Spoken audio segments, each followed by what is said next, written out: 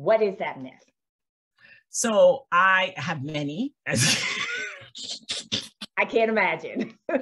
you might imagine. But currently, my current least favorite thing that's out there is the future is female. I needed to stop.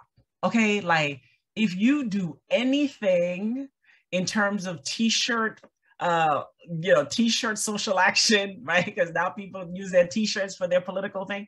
The future is female undermines everything that we're trying to get to in terms of equity.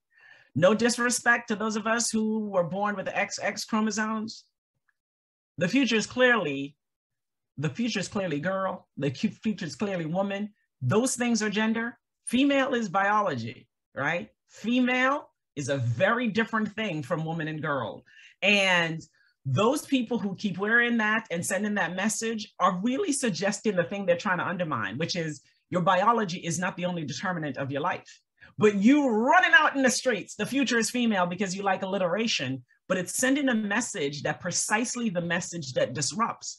It excludes trans people. It excludes people who are not born with XX chromosomes. And it forgets that the patriarchy, the hatred for woman and girl is not just biological. If you're perceived as a woman or girl, that's right, then you're going to experience a penalty. So the future may be girl, the future may be woman, but the future certainly is not female. So that's my current irritant